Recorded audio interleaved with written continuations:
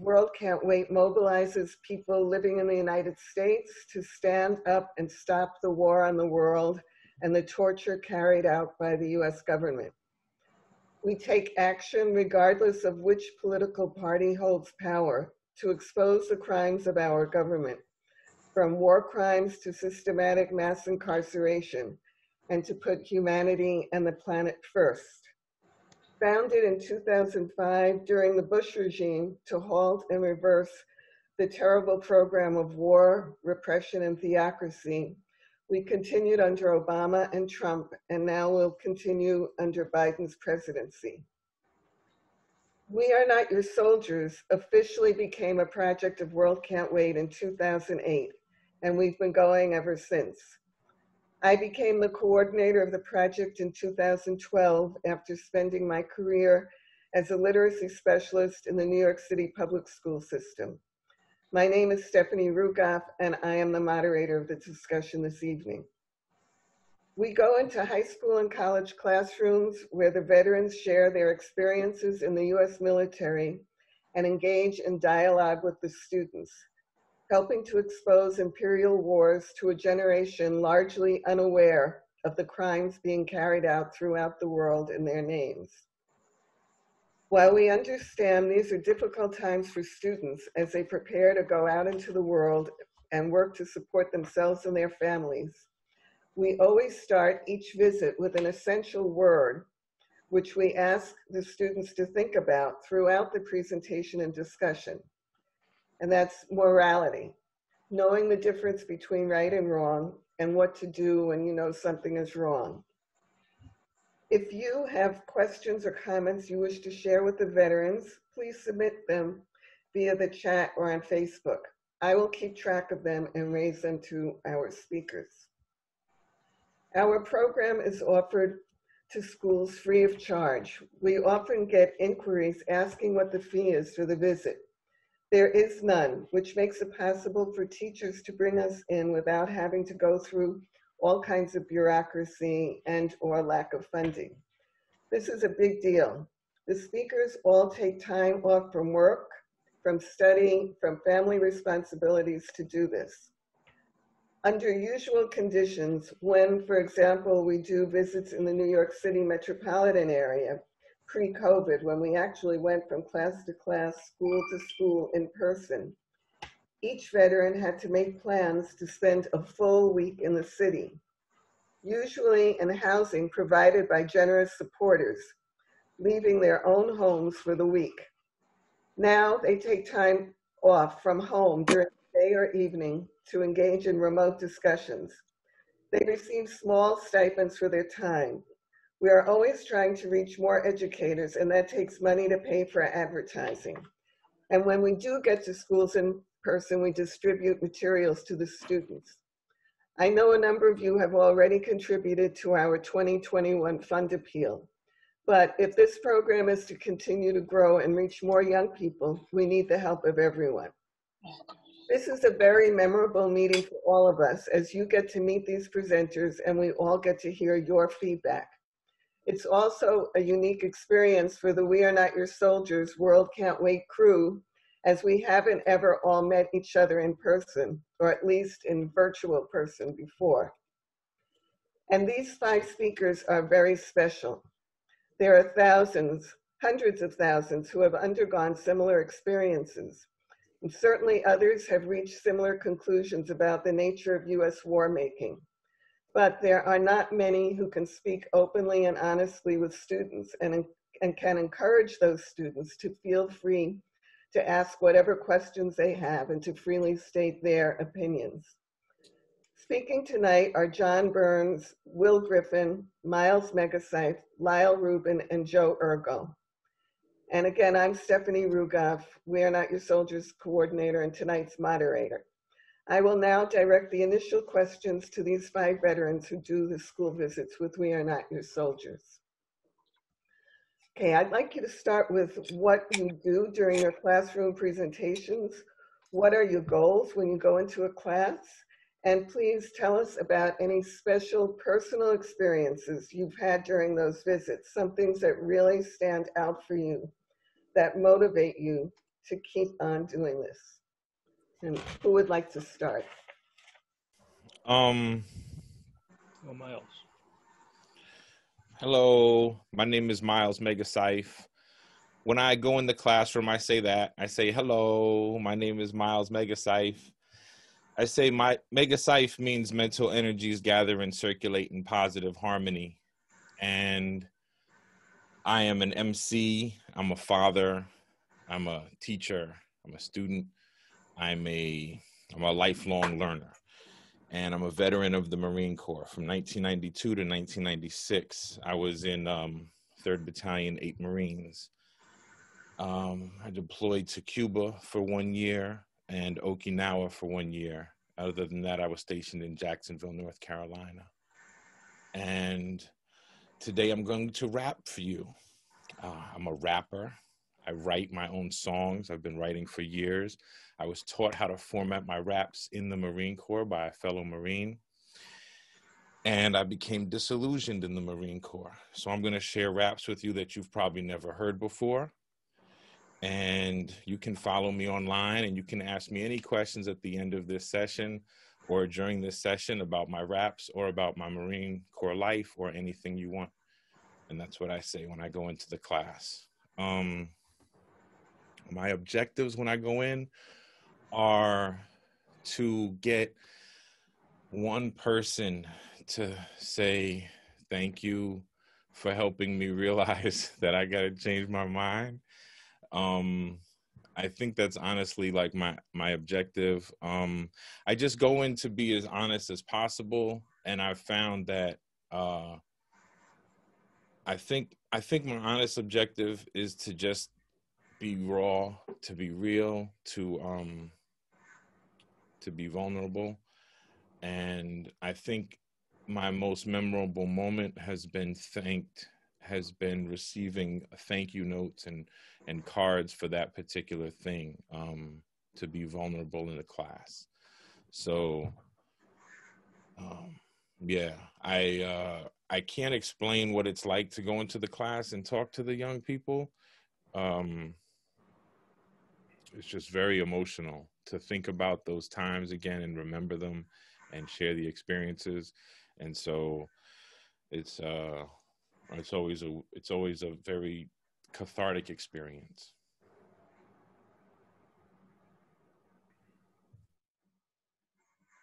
I can go next.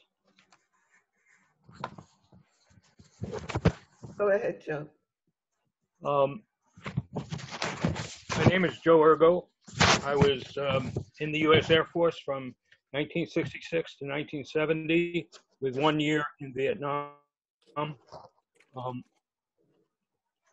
I served in the U.S. Air Force Security Police on the perimeter of Tan Son Nhut Air Base. And it was in 1968, the attack on my base changed my life. So I go into class to meet the students, and I have several goals. I want to tell the students the truth about U.S. wars and about U.S. military history, not just in the details, but in the larger picture of how this flows from and is determined by the economic and political system that runs this country. I also want to connect to students' lives. I want to connect students' lives to the people that we are killing and people that we are invading and bombing.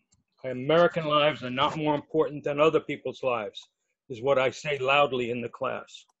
And nowhere in American culture do the people we are killing and bombing matter to Americans.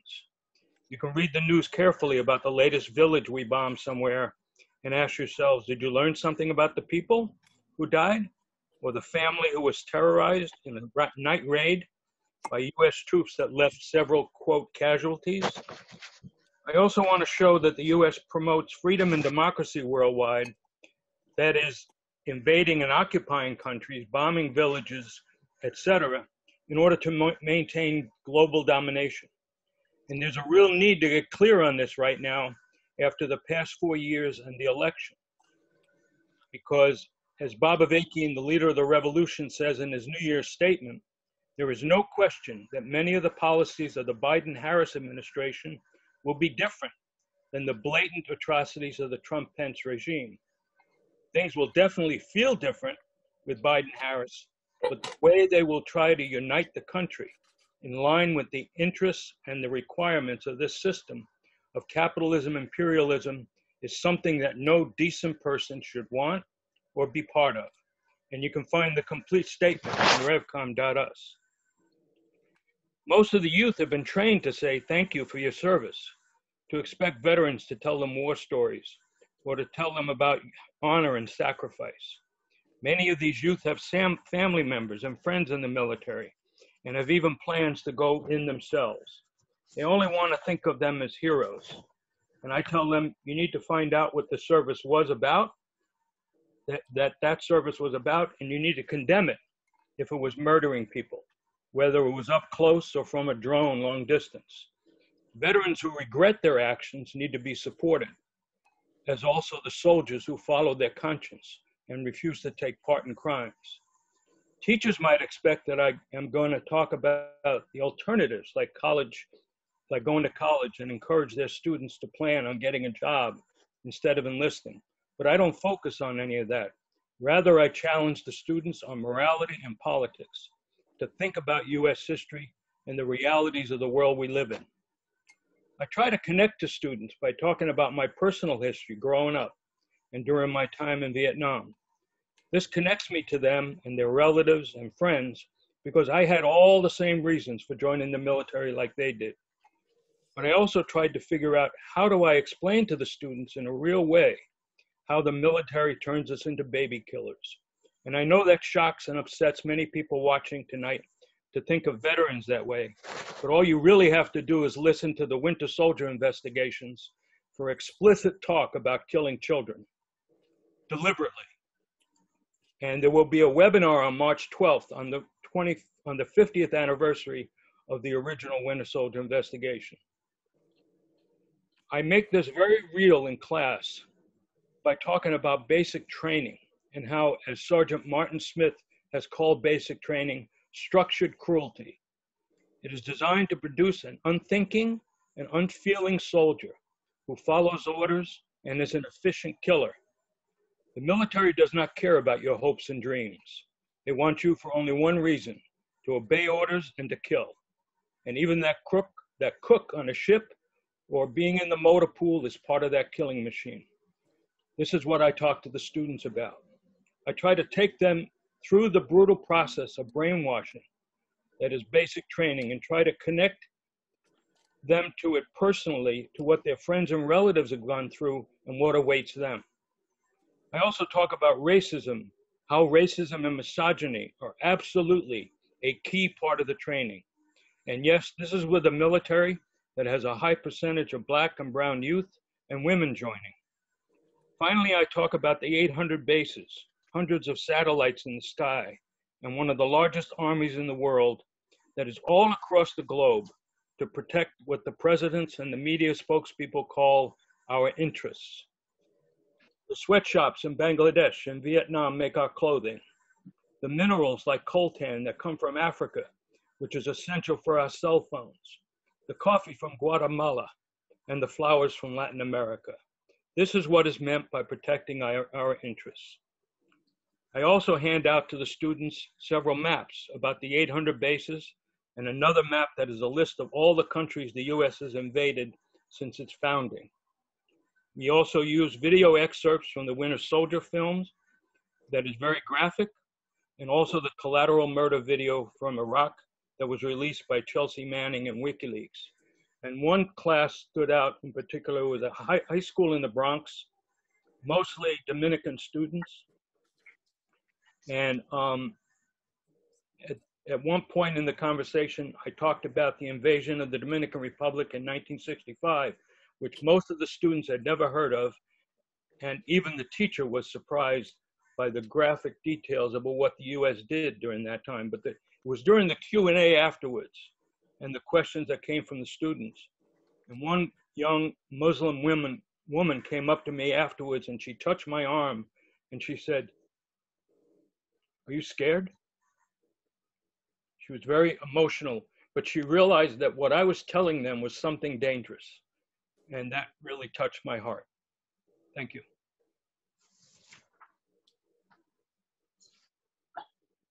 Thank you, Joe. Who would like to go next? Lyle, Will, John? I can go next. Go ahead. Hello, everyone. I'm Will Griffin. I really appreciate We Are Not Your Soldiers project because it's one of the, I don't know if there's any other, one of the few that still gets veterans to tell their story and to share that experience with students. So yeah, you know, I imagine a lot of people here have already been well involved with the anti-war peace movement for a long time. So I'll try to not say the same usual things. The three goals that, there's like three main things that I try to convey when I'm in a classroom. One is to share my personal experience. Two is to educate on U.S. empire. And three, really kind of ask the question, what does it mean to serve the people? Let me just briefly go over these three. Obviously, my personal experience, and, you know, this goes out to other veterans. Sometimes, you know, it's hard to continue to share your story over and over and over, right? So I just want to acknowledge that. But we do. And my personal experience was I was a paratrooper in the U.S. Army for 6 years. I was in Iraq when President Bush announced the surge. And I was in Afghanistan when President Obama announced the surge. So I got the best of both worlds, a black and a white president, a Republican and a Democrat, in two different wars, right? So I really share that experience. Also, you know, I am a person of color. I have a Korean background, and I talk about, obviously, the different nationalities and ethnicities and even genders within the military and my experiences with that. Not just in a combat zone, but in basic training, in the barracks, wherever, for the whole 6 years I was in. I also like to educate on the U.S. empire because, you know, I start off by saying what I'm about to explain to you students is basically trying to explain water to a fish. Like, the U.S. military is everywhere around us all the time. It's ubiquitous. How do you explain something that you're just born in? This is all you know, especially students. They don't know what a day of America not in war is like, right? So I try to let them know the context of all that. But I also do a PowerPoint presentation, and I try to visualize and really make the point that this is an empire, right? 800 plus military bases, you know, I don't know, tens of thousands of bombs being dropped every year, continuous, endless war for decades now, et cetera, et cetera. And then, you know, everything I try to talk about, I try to give them a class perspective, a class analysis, right? Because in the military, it's constantly, you are serving the people, you are serving the country, you are serving the people of the world, et cetera, et cetera, et cetera. But, you know, and some veterans still say, I served in yada, yada, the military, the Air Force or whatever. You know, I tell students that I don't like to use that word serve. I just say that I was in the military. Because if we are going to use that word serve, let's say that I really serve the weapons corporations, all the other hundreds, maybe thousands of corporations that sell the toilet paper, the air conditioners, the socks to the soldiers overseas, et cetera. These are the ones who made billions and billions and trillions of dollars, right? The politicians, the generals, right? These are people in a different class than the majority of people in the United States, right? And their interests are completely different than the majority of Americans. Especially these students who are mainly black, some brown, rarely white, low income families and communities, completely different interests. So I really try to ask the question, like, what is the role of the military? Who is the military actually serving? Who benefits from this imperialist aggression overseas? You know, in my city here in Philadelphia, kids don't even know that this is an empire because we got kids growing up in the hood. They don't even know what a functional school should actually look like. The heater gets turned off in the winter time. They're putting fans in now for COVID-19, saying that that's going to help ventilate the air, and they want to do that in the middle of winter. And while we're funding this huge military-industrial congressional complex all around the world. So those are the three things I try to share with the students: my personal experience, realizing that we're in the U.S. empire, and then the class analysis and asking, who do we actually serve? That's it. Thank you. I guess I'll go next. First of all, thanks to Will, everything you said, I couldn't agree more. And same with you, Joe, both of you, more or less said everything, a lot of what I wanted to say already. My name is Lyle Rubin. I served in the Marine Corps from 2006 to 2011. I know I just used the word serve, but I agree with Will on that one too. I was in Afghanistan for a year in 2010. And when I first show up in the classroom, I start off by saying that this is, I'm about to tell you a story, and this is my story. And I think it's not everyone else's story. We all have our own stories. I worked with a lot of people in the military who experienced different things than I did, or have different perspectives on what we experienced together. And, and I'm just here to provide one perspective. And I think it's, we all have our own approaches, but I find that to be helpful, because there's a lot of, there's a lot of brainwashing out there and a lot of propaganda. I find that kind of disarms people, because a lot of people that are more skeptical, particularly young people, all they've heard or all they've seen is kind of pro-war, to kind of begin with a certain level of humility. I then go on to tell my story, just kind of the basics, why I signed up in the first place. In my case, it was 9/11. I mean, there were a lot of other reasons as well, which I get into later on, but I start off with 9/11. I talk about where I came from, like a upper middle class background. Because I bring the class piece in later, because I started off enlisted and I ended up becoming an officer. And I talk about the differences between the officer ranks and the enlisted ranks.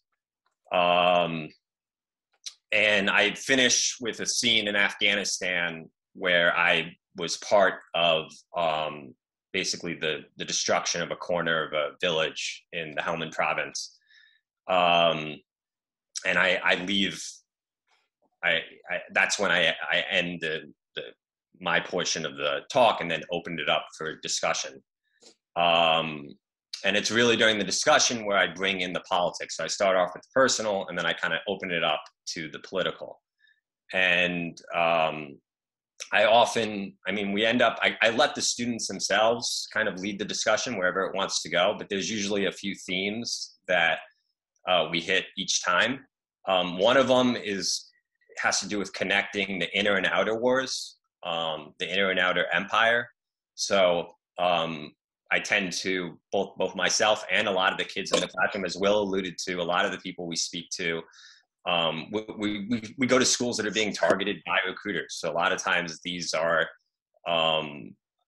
these are students who come from poor working class backgrounds, students of color. One of the most memorable experiences to me was, there's one experience that I often return to. I've actually gone to this school multiple times in the Bronx. A lot of the students are migrants, refugees from Yemen, from Iraq, from Afghanistan, from Libya. They come from the very war zones that I end up talking about in the classroom. And now they're being targeted by recruiters who are looking for people that speak the language of the war zones that the United States government has created and sustained. So I think that's just a very easy way to make connections between a lot of the violence, the social violence, the economic violence, the police violence that's happening in a lot of these young people's own neighborhoods, own cities, and the violence abroad, and how those, those are used to basically kind of recycle the system of violence. Yeah, someone said grotesque. And actually, I mean, as far as like one of the more fulfilling moments, I think that what was most fulfilling about those moments, each time I went to that school, a lot of the kids would come up to me afterward and they would say, hey, I've gotten multiple phone calls now from the recruiter telling me I can get a signing bonus because I speak Arabic, or I speak Farsi, or I speak Urdu or Pashto, whatever the language may be. And I'm not going to do it now because this is horrifying.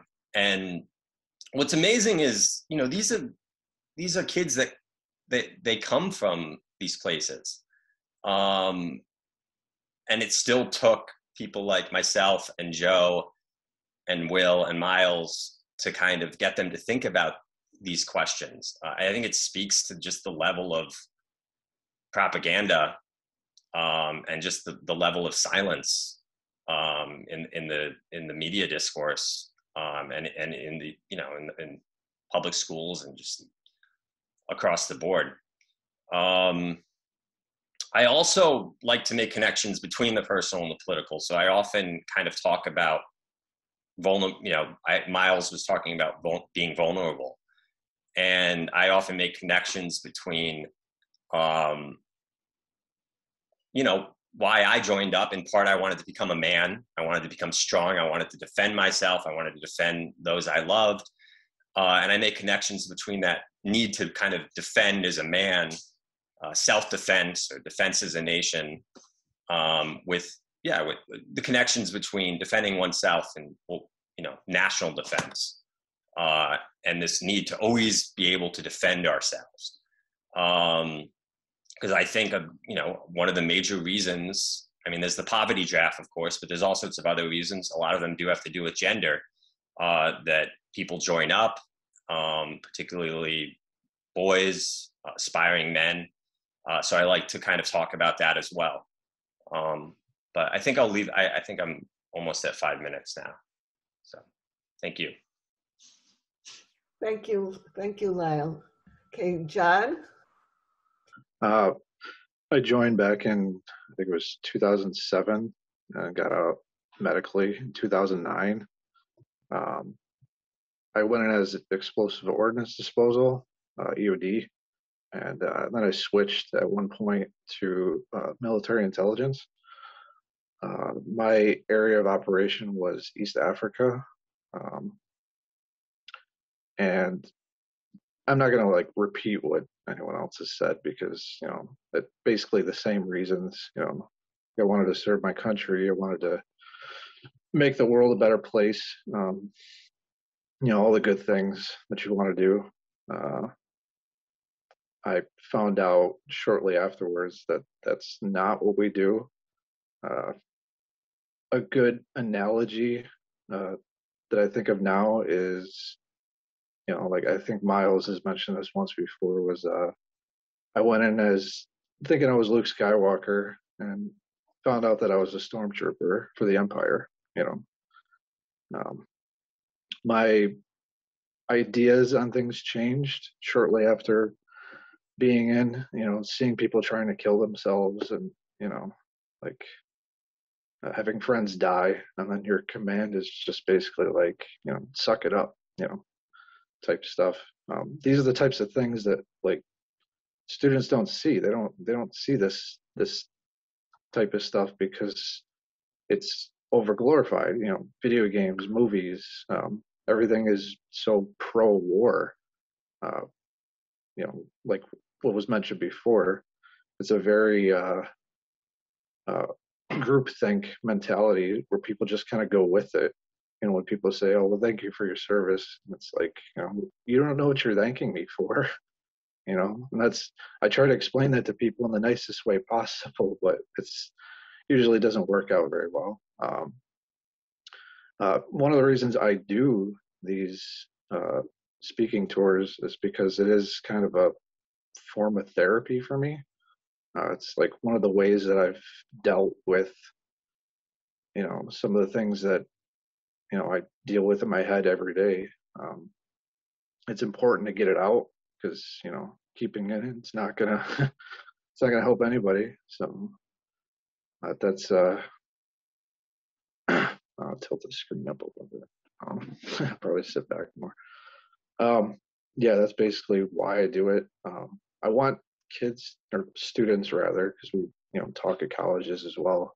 I want students to learn to think for themselves. Like I always tell them at the beginning, I'm like, don't believe a damn thing I say. Like, go look the stuff up, because the things that I'm talking about, they're readily available. You can get this information. I mean, the Department of Defense even releases statistics. So if you don't believe me, go look it up. But that's basically what I got. I don't know if you want to transfer it over. Okay. Thank you, John. Before we go on, I just wanted to mention that one of the people that's attending this event is David Zeiger, who's a filmmaker of Sir, No Sir, which is a wonderful film about resistance in the military during the war in Vietnam. And it's a film that we always suggest to teachers as a wonderful resource. And I don't know if David would like to say something before we continue. Thank you for mentioning that. I'm really interested and moved by what you guys all have to say. It seems that these wars, these ongoing wars today, have become so distant from everyone. I mean, is that? I mean, how much are students even aware of what's happening, right? Of the continuing, the wars and not just the ones that the U.S. is fighting directly, but Yemen and I mean all the drone, wars that are going on. All of these things just like they've been very, it's a very conscious thing that these things are made so, distant. I know that was always something that, the military learned from the Vietnam War, to try to both personalize the military and also, try to keep things as distant from the folks back home as well. I wonder if I'm kind of, is this something that you guys run into? I mean, I can imagine students today, I know students today, it's usually now their grandparents who were part of the Vietnam War, not their parents. So that's even become more distant. But what about with Afghanistan and Iraq and the other things? Are is there much awareness of these things? I can say something to that. Or Steph, are you? Well, I was going to say no, there isn't, and I think there are two aspects of what we do in going into the schools, and one is to hopefully convince those who are thinking of enlisting not to enlist, but all the others in the class who are not thinking of enlisting but have no idea really of what's going on in the wars and don't know all these wars are going on and don't know what's happening. There's just as most of the society, not just the students, but most of the society is ignorant of what's happening. But go ahead, Will. Yeah, thanks, Steph. Yeah, I want to say the same thing. Generally, the kids have no idea. There's a few, maybe college students, maybe that may know a little bit about this stuff, but generally, like high school students, and especially in low-income areas, absolutely not. And just to give you some of the things I know outside of doing this, I know some teachers here in Philadelphia, and a lot of the low-income communities of color, students of color, in high school, 10th, 11th, 12th grade, have a third grade reading level. Like that's what our public education system is doing in the 21st century. in the belly of the beast, right? Anyone with a third grade reading level is not going to pay attention to foreign policy. And if they come from a community or a family that is struggling with a single parent and or part-time jobs, COVID-19, et cetera, what's going on 10,000 miles away is the least of their concern. But also, the propaganda, because they do know everything about Kim Kardashian and Kanye West, the latest music that's been coming out, et cetera. They know everything about these celebrities, but nothing about, the political structure, the economic, disparities that we have in this country, et cetera.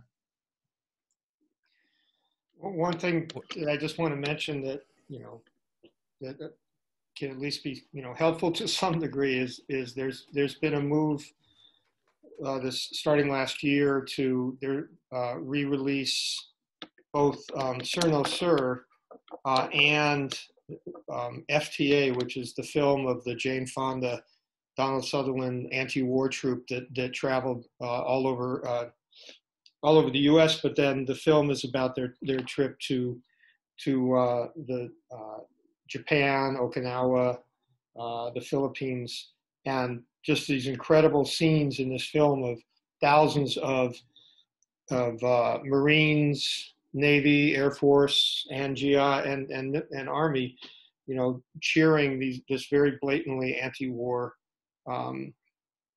production that they're doing. And it's just one of the things that unfortunately I've seen in high schools and just generally to the extent that Vietnam is even mentioned, it's almost always the big lie about how the anti-war movement, vilified veterans and the veterans were treated, so poorly, and more importantly that soldiers and veterans were not part of the anti-war movement. And it seems like every generation is fed that lie, and it still has a lot of power and a lot of need to be contended with. And that you guys are doing, a really important job in that. Well, taking off on that, and knowing the importance of getting into schools, we hope that people here will reach out to your high schools and colleges and ask them to invite us to speak to the students. And you can do this easily, even if you're not a student. If you are a student, speak to your teacher or your professor, but a parent can make a request to the school, to the teacher or counselor or administrator. The person who you make the request to doesn't have to necessarily agree with us or have the same point of view, but they have to understand the gravity of the situation, which a number of people do, even though they don't have the same point of view, and to understand that a good education encourages critical thinking, which means that the students have to hear varying points of view. So an outreach can be done by community members as well, even if you're not a parent or a student or a teacher yourself or a professor. Barbara Walker of Peace Action has been exemplary in reaching out to local high schools. She's called, emailed, and visited and created ongoing relationships with faculty and administrators in her community. She's been persistent, extremely persistent, and as a result, we've visited schools in her community. So Barbara will say a few words about that now. Go ahead. No, all right. Mainly, I want to thank you for what you do, the veterans. It's so needed. And I don't think about it. Whoever said, it's like having a fish and explaining water to a fish. We're just living this, and so many are unaware of what is actually happening. This is an aside. That's something I saw years ago, and it wasn't here. It was in Vienna, in a museum, and there was a picture, a man leaving in Afghanistan, leaving home of a morning with his gun over his shoulder and saying goodbye to his children and going down. You could see he was going into wherever it was. And I've never seen anything like that here. I mean, we're just totally unaware of what we're doing to people. Let me talk a little about what I do, where I do it. Since 2014, I've been in touch with several schools, encouraging interest in the World Can't Wait program of veterans visits to high schools. While some administrators will listen, they will say that they don't have, their students don't have a problem with recruitment. But some do show a bit of interest. Giving hope is that there is a JROTC that has welcomed the veterans' presentation sessions, the telling of their experience, and the question and answer period. Usually what is found is that there's just not enough time. More time is wanted for this. What I describe here can certainly help interested but busy departments include this kind of program in the semester schedule. For a few years, and it was a few years, communication with an assistant principal was by telephone and email. There was interest in the program of having veterans come into the school, but never was a program established. One day, unable to get through by telephone, I went to the school and spoke with the school secretary. And to make this short, what she did was she got in touch with the assistant principal and with one of the teachers, and together they organized a visit. And within a month or so, there was a visit of a veteran to that particular school. And what it shows is that the administrators are very busy, one understands that. But what is needed is the channel of someone who can coordinate and make it feasible for an interested school to have the veterans program take place. So principally, it's a matter of of taking another source to make it possible for, as I say, a busy school administrator to allow someone else to do the footwork. Okay. Thank you very much, Barbara. Okay, in what all of you have said, the five of you, you all kind of spoke to dealing with racism and misogyny when you speak to the students. And there's certainly major issues in society today. Would you like to give some of the examples that you've talked about in your presentations when you've talked about racism or misogyny? Yeah, Joe here. Go ahead. One of the ways I try to bring it out into the class is how the racism and misogyny is actually a fundamental part of basic training. And one of the ways it comes out is in the Jodies. It's in the songs that are sung, the marching songs.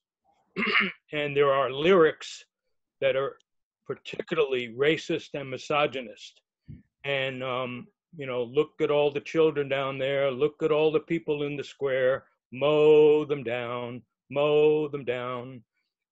There's another one that was popular, quote, popular during Vietnam. It's called Napalm Sticks to Kids. And it is still used in basic training today. When one of the people in one of our classes, a college class, was a former member of the military, and he said, yeah, we used that too recently. So that's one way it comes out. And the other way it comes out is in the constant denigration of the people of the world, the gooks, the slopes, the zips, the ragheads, the sand niggers. All these terms are used against the peoples of the countries that we're going to invade and kill.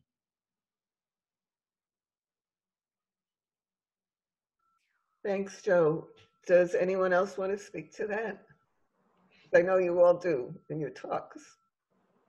Yeah, when I said I rap, so I do it with my rap, and I speak to it in my raps. So I do Rise. The second verse of Rise is the horrors of global war, the saga of dominion, of man over man in his fight over religions, over women, over children, over land, or the killing of the villains is dwarfed by the number of civilian lives lost. Collateral damage they name the cost.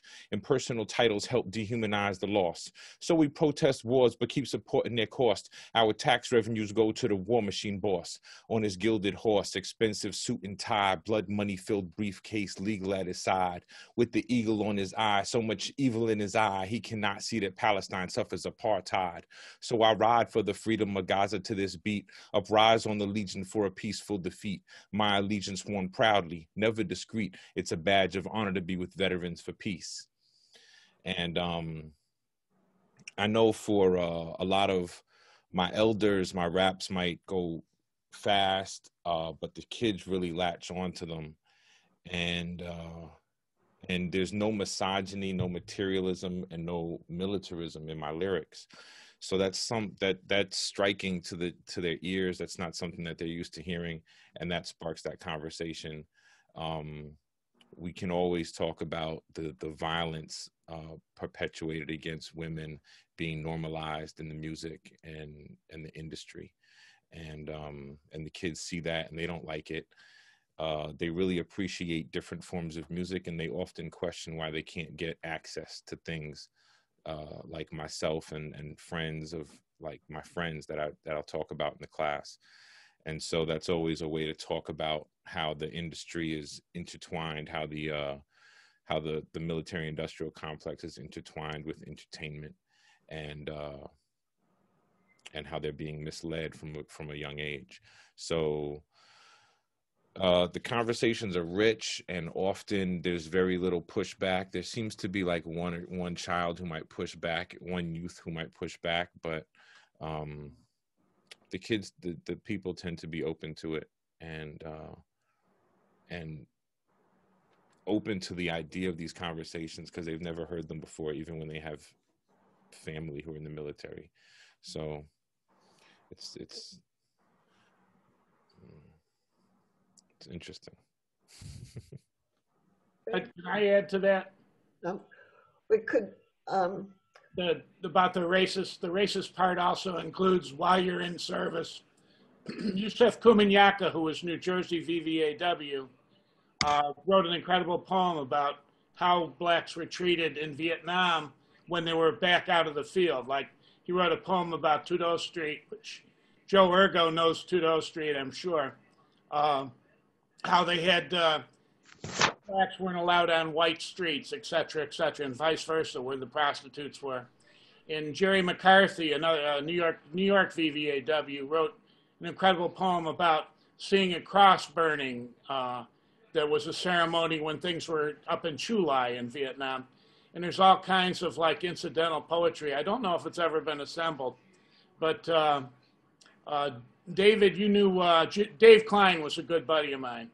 And he basically had put together some of these poems to share with kids. That's what I had to say.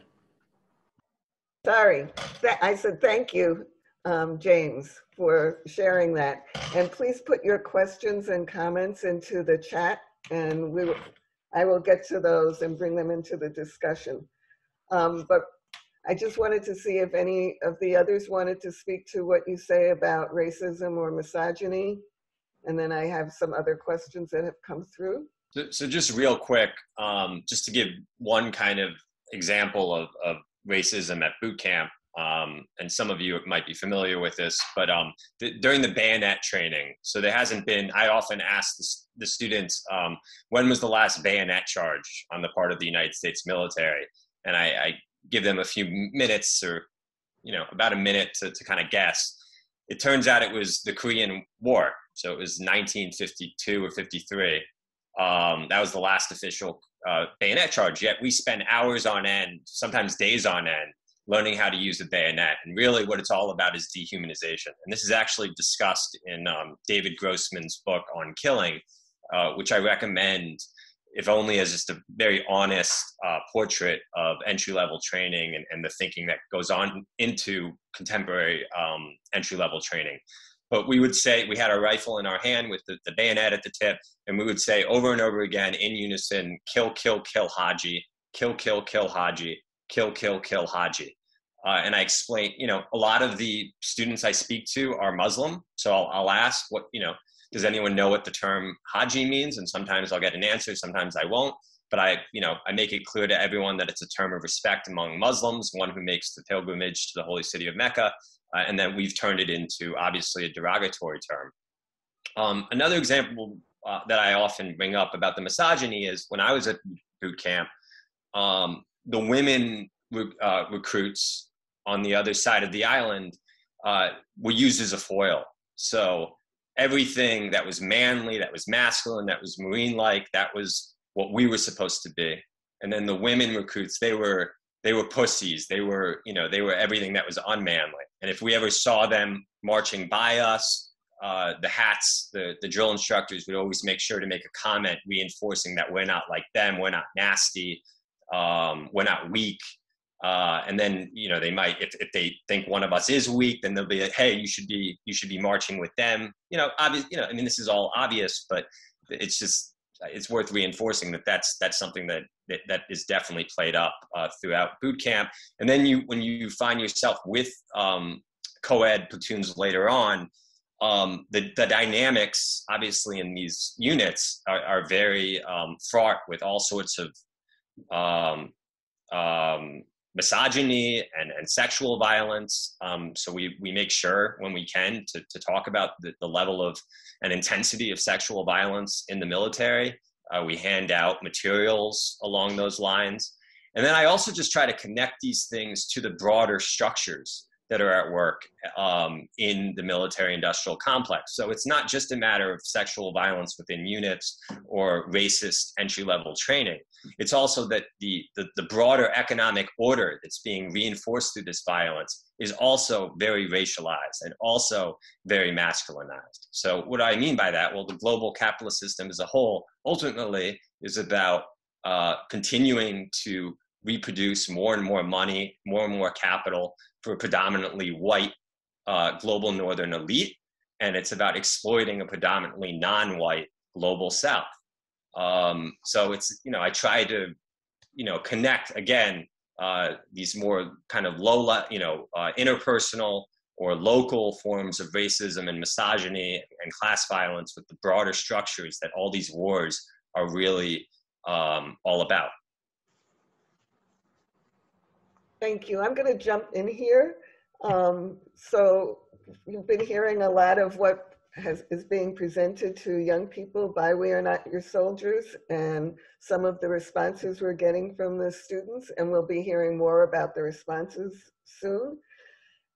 This is all offered to the schools free of charge.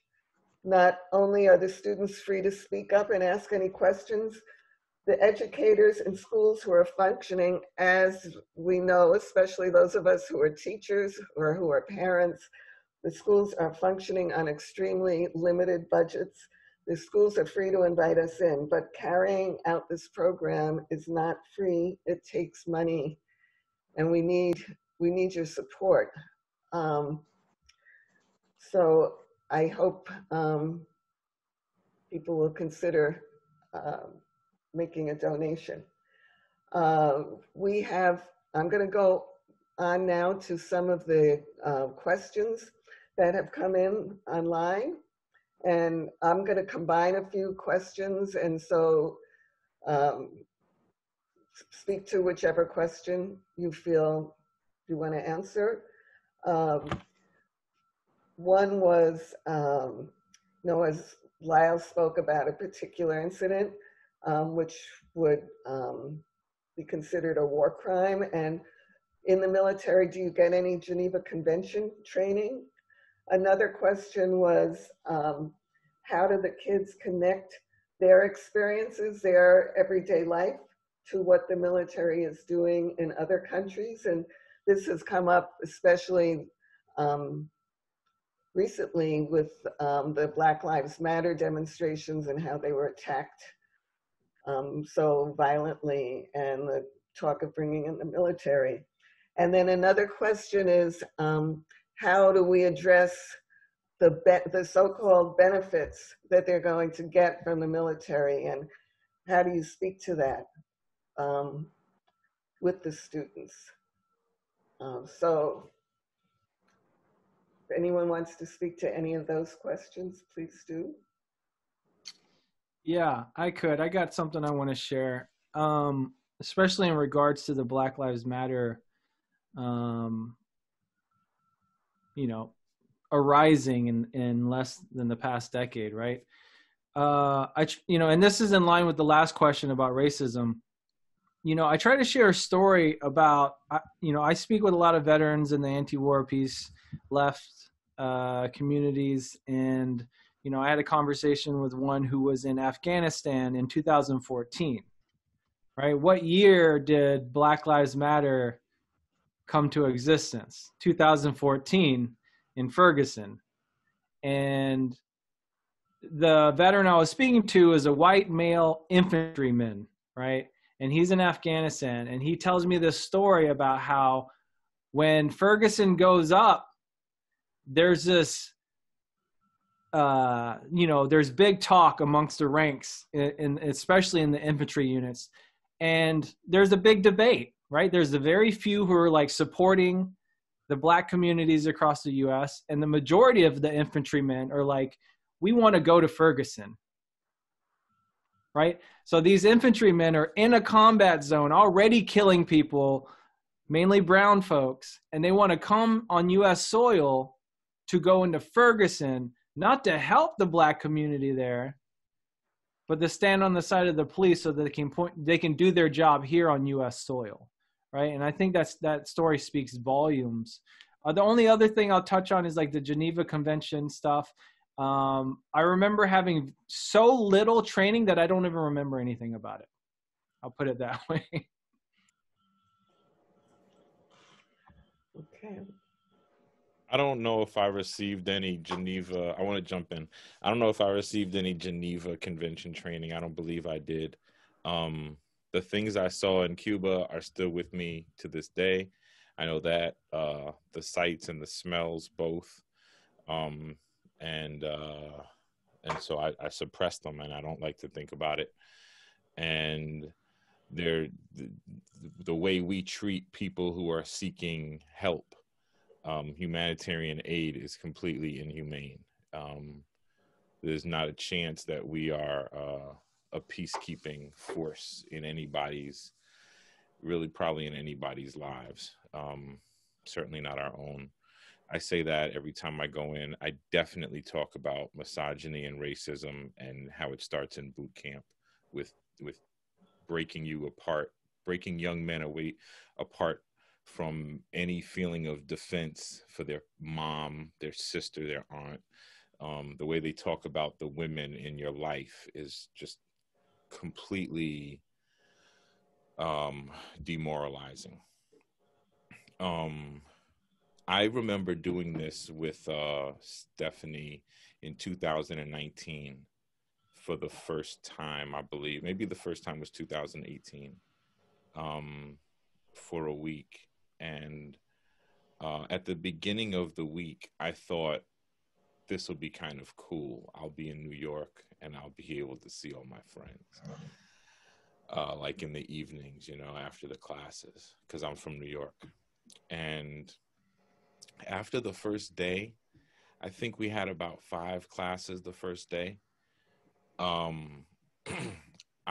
was so wrecked. I was so emotionally wrecked that I went back to my friend's house, because I was staying at my friend Dialect's house, and just went to bed. It was like 9 o'clock. I hadn't been in New York for 2 years. I'm a father of 2 young children. It was kind of like, I was thinking this was going to be like a mini vacation almost. I was so just gutted. I remember seeing her the next morning, and I told her, I was like, there's no way that this could be done more than once a year, like this schedule. I already knew at the end of the first day. And their beautiful organization, I second Will on this. Like, I've never seen anything like this. Allowing me to speak these truths has helped save me as both a person and as a father.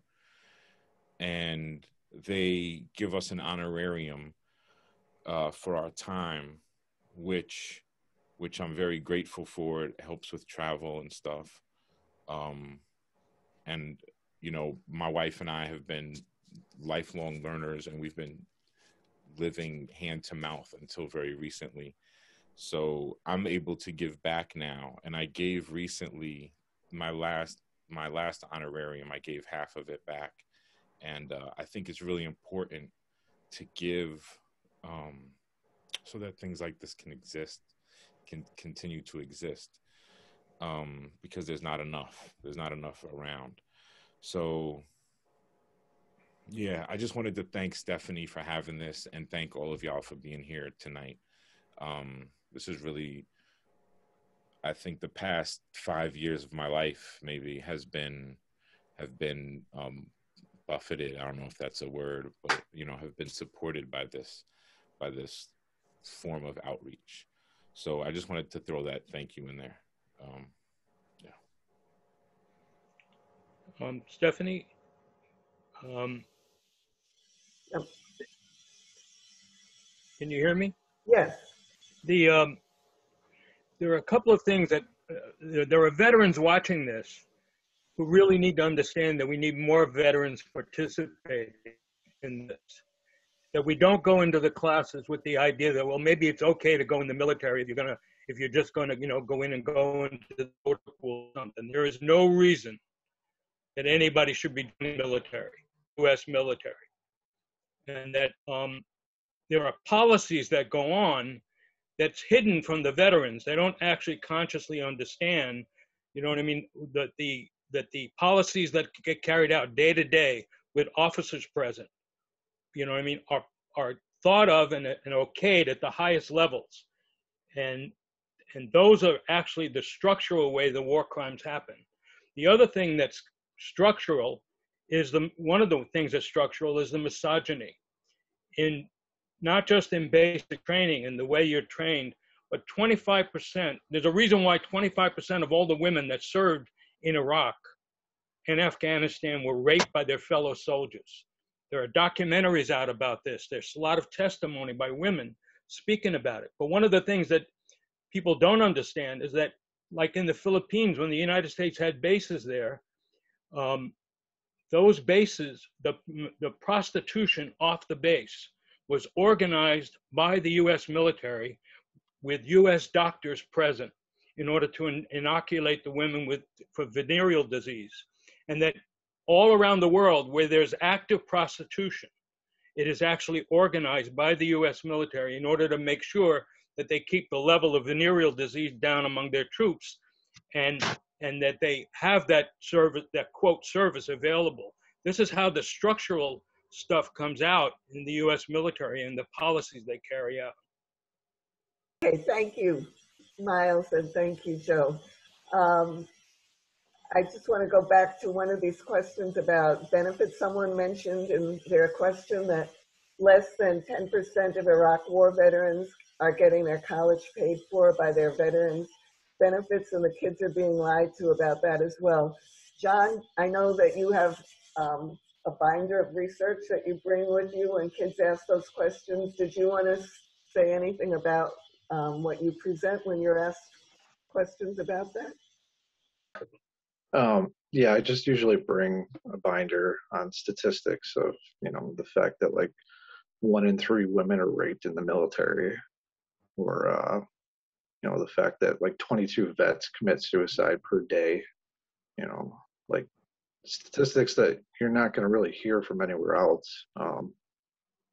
What was your other question before that, Stephanie?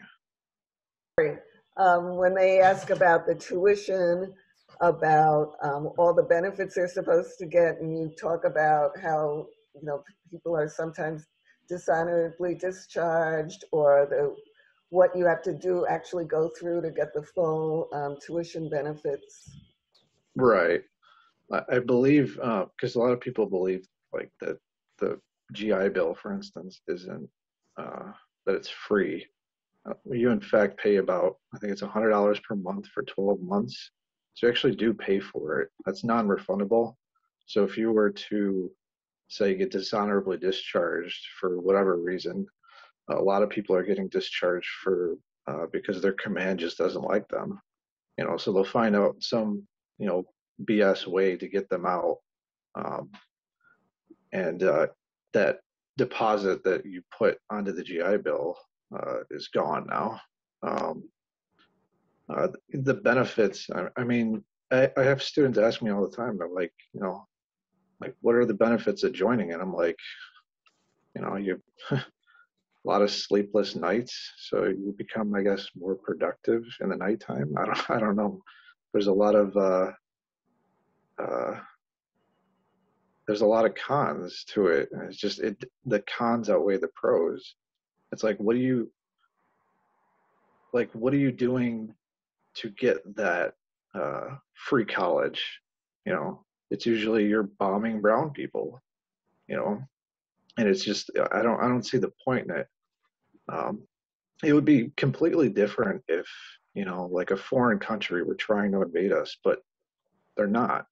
Like, people are like, oh, well, you know, freedom's not free, and it's just like, we don't have to fight for it. Like, you have your freedom. Like, you know, the patriotism, just the blind patriotism, it's just ridiculous. But I kind of went off on a tangent there. Yeah, the benefits of,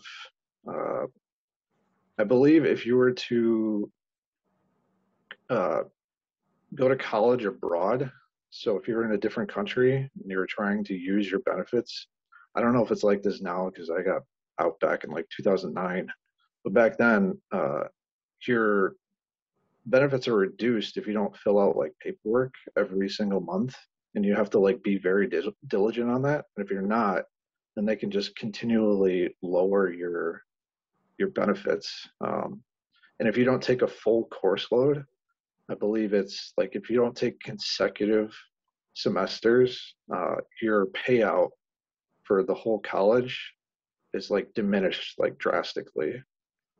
These were what I, you know, looked up some time ago. I have to recheck to see if it's still like that, but yeah, it's I don't, anybody that goes in for college, I'm just like, there's better ways, you know.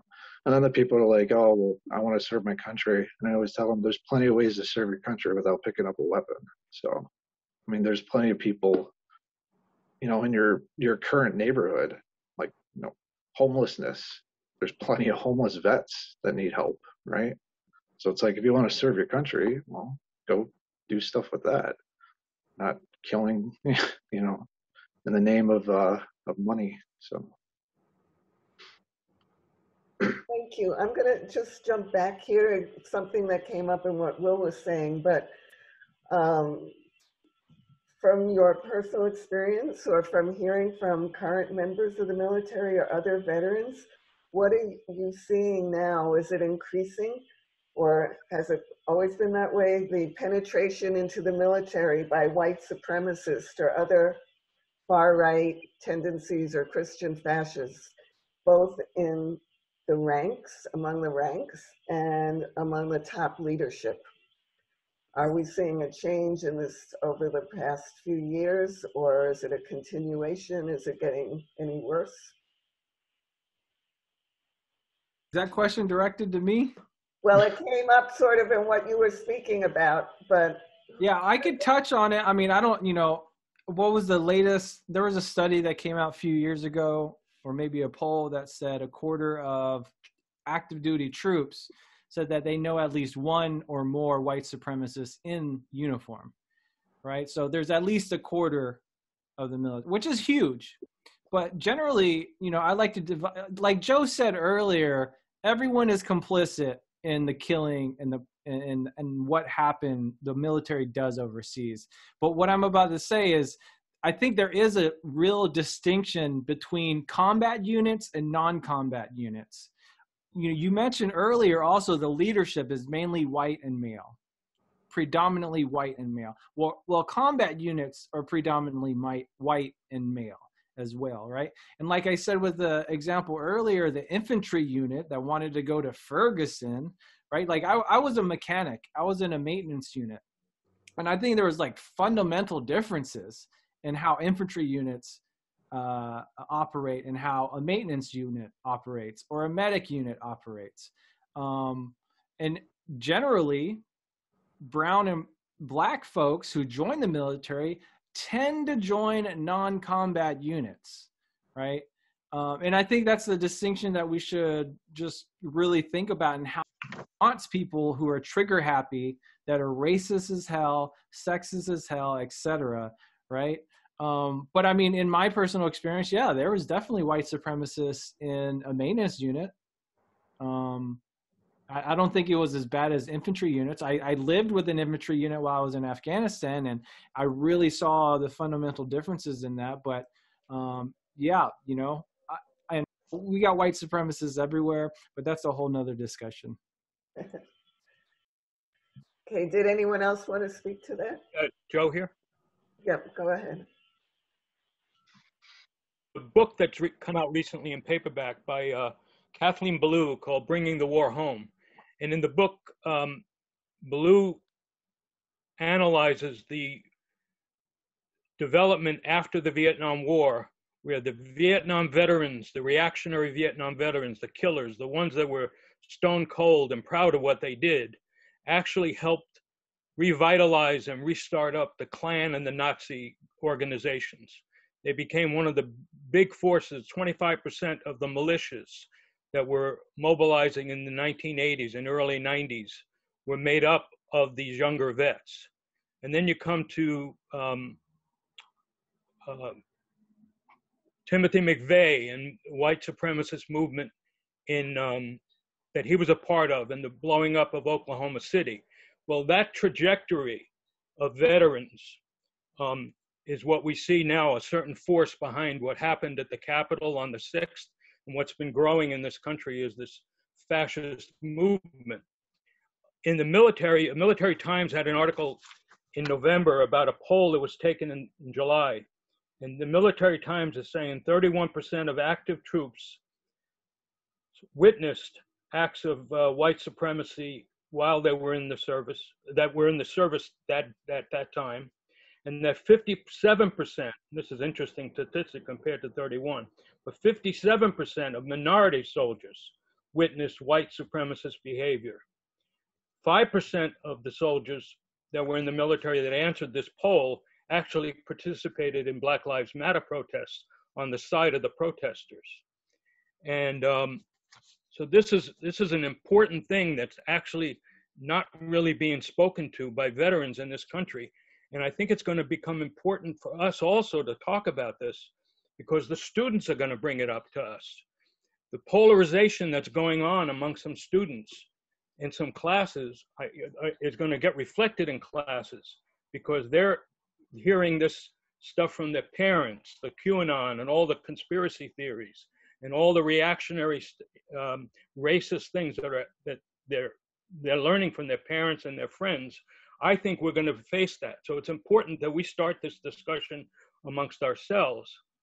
And I just want to recommend also people, if you heard me before, read that quote from the New Year's statement by Bob Avakian. I think it's very important when he targets and speaks about the rise of Islam, of fundamentalism within here in the US, this right-wing fascist fundamentalism, and what it means, and what it means for the development of a movement in this country to actually bring about a different kind of society.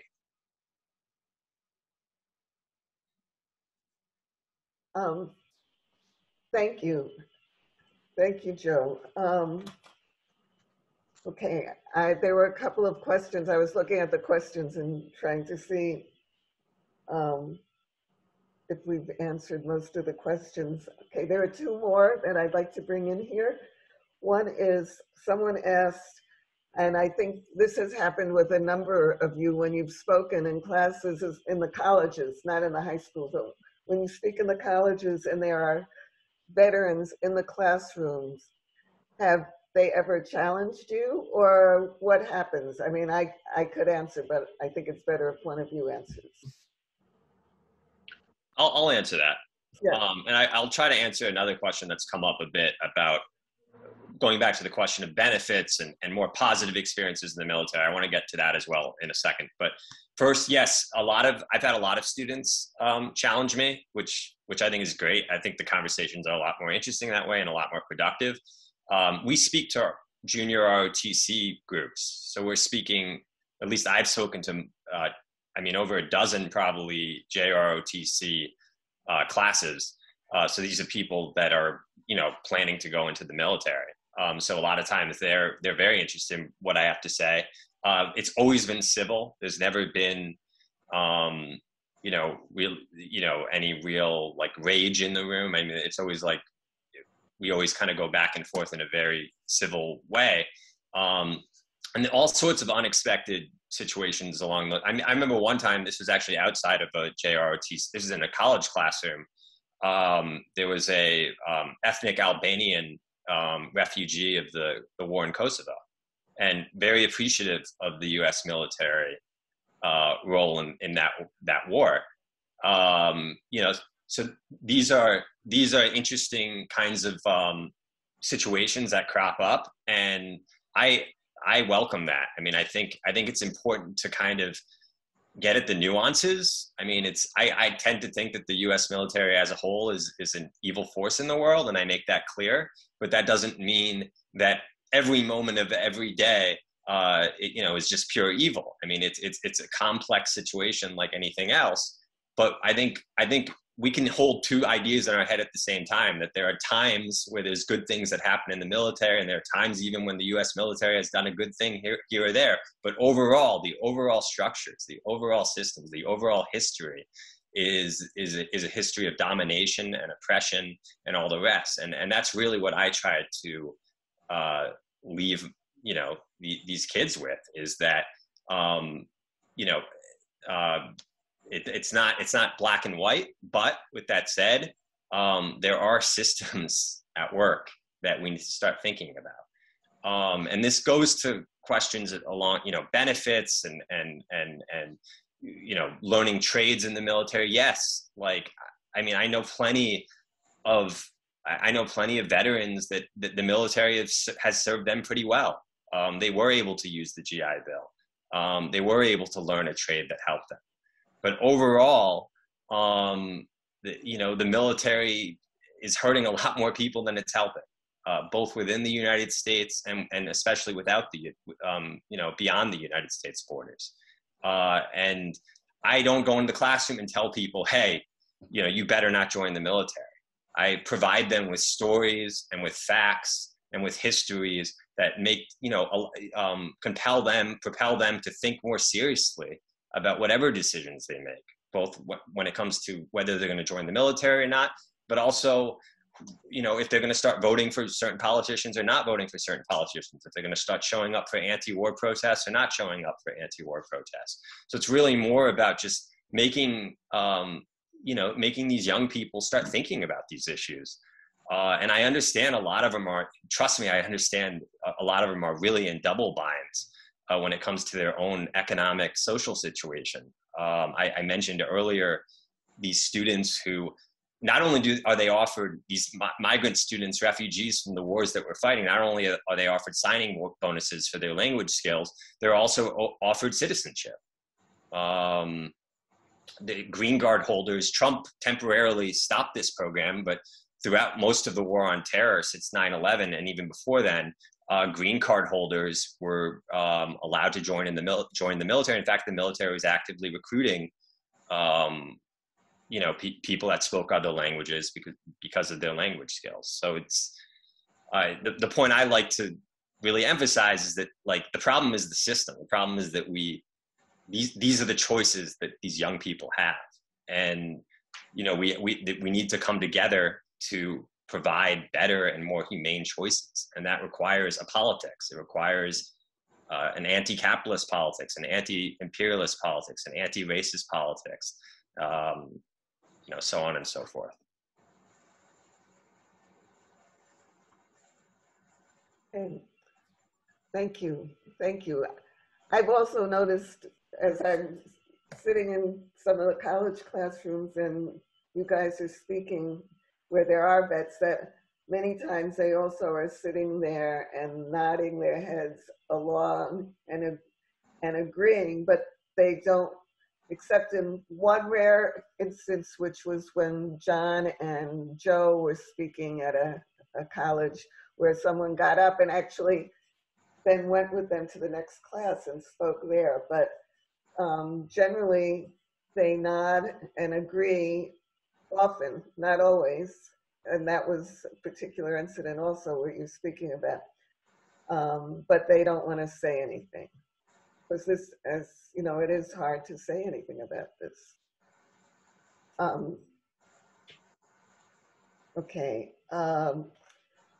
This sort of, there was a question also about what handouts we give to people, and one of the handouts relates back to the question of misogyny. We almost always give out a brochure from War Resisters League about women in the military, which has a lot of facts and information in there about what happens to women in the military. We have a sheet with resources where students can go to get more information, and some actions which they could take, suggested actions that they could take if they want to become part of an anti-war movement. I'd like to ask you one more question here. How do you see recent current US military presence in both its aggressive actions and its many bases around the world, both during the Trump administration and now as the Biden administration is getting underway? Who would like to speak to that?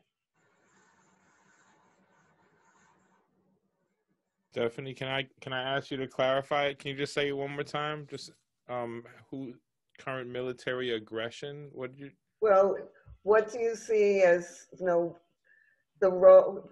Is there any change in direction or what's happening now with the U.S. military presence? Is it becoming more aggressive in certain places?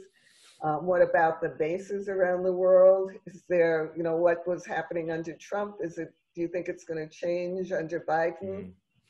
I always make a point to say that the same things that have been happening under this administration were happening 20 years ago, because that's when I was in. I was in 88. I was in from 92 to 96, which is, 20 plus years ago. And when I go in and I speak to the students, I've never had pushback from anybody. There was even one instance of somebody who agreed with every account I gave of Marine Corps boot camp. And he was a post 9/11 vet. So he was in at least 13, 14 years after me, after I got out. And he put the stamp on everything that I said that they do to us in boot camp. So, it's just, the same policies that are being enacted now on other countries have been getting expanded for the past 40 years. And so you can just give multiple examples of all the different countries that we're in war at, and just push the students to do the research. And it's something that can't be argued. Thank you so much. It's something that can't be argued. It can't be,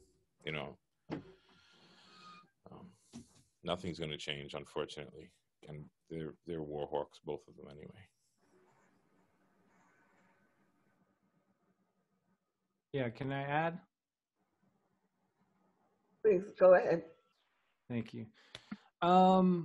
Yeah, so you know, I see Trump as the right wing of imperialism, and I see Biden as the left wing of imperialism. Not left wing in that sense, but the more liberal form.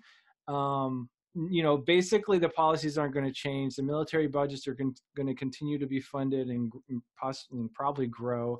Bases are going to be maintained. Wars are going to be continued, and more funding to war corporations are going to continue, et cetera, et cetera, et cetera. One thing I want to mention, and back in the Obama years, when Biden was vice president, the pivot to Asia began with a little bit more extra effort. And, you know, that was mainly a Democratic Party thing. Hillary Clinton, Obama, Biden, et cetera, really pushed that. And they were able to push that because Obama came in promising to end the wars, et cetera. And a lot of the, you know, I wasn't there at the time, and I've heard veterans in the anti-war movement say, like, yeah, Obama came in office and the anti-war movement, like, pretty much died overnight. And so I wonder what, you know, what the masses of people are going to react with Biden come in and say, we defeated fascism, et cetera, by voting and whatever. I don't believe in that line. But Biden was vice president when the pivot to Asia happened. And guess the two biggest economies are the Chinese economy and the U.S. economy. They're going to butt heads at some point. And really, that's kind of the point of the pivot to Asia. And you got China building in the South China Sea. You know, that's a major trade route for China that it heavily depends on. So I'd be curious to see what Biden is going to do in the Asia Pacific, or what they want to call it now, the Indo-China, because they want to change the framing of all this because that pivot of Asia caused so much of a stir. So that's something to keep in mind. But really, imperialism will continue under Biden.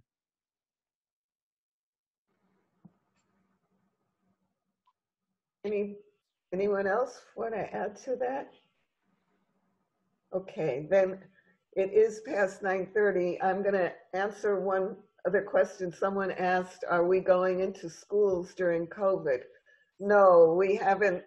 This school year, we have not gone into schools. So we're not getting to as many schools as previously because school teachers and students are having a really hard time with remote learning. But we are going to some schools, and we do it all remotely. So we've done, since the lockdown, we've visited, I think, 27 classes. That's not as many as we usually do, but it's quite a few, and we have a number of classes coming up. We have visits scheduled for next week and the week after that. So we are visiting, and we can go anywhere remotely. So if you want us to come to a school, someone was asking about Los Angeles, no problem. We will go there.